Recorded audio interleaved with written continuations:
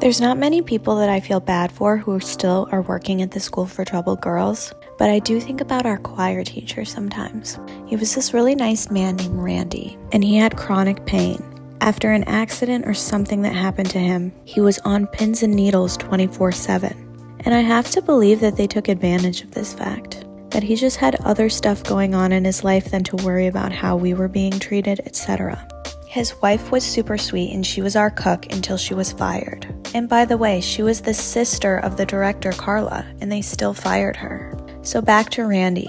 They would call him up in church services and chapels, and the whole group or congregation would pray for him for healing. And he talked often about how he was asking God for healing all the time. And it makes me feel terrible because now it's been over a decade and I know that it hasn't happened, but I'm sure he still believes that it might.